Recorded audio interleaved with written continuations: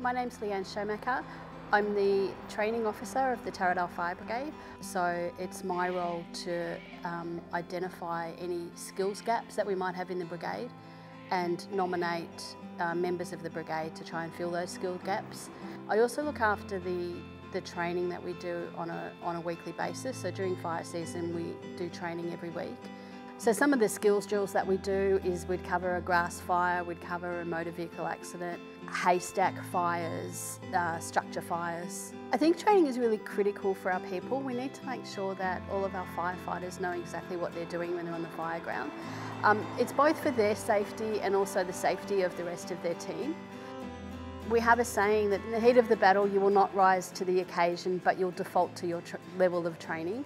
And that's so important. You know, sometimes that we've been on a fire ground and people just automatically know how to do drafting, or they automatically know how to switch on the pump. I try and take pride in having our people know what to do in their sleep without having to think about it. And if they can do that, then I've done my job really well.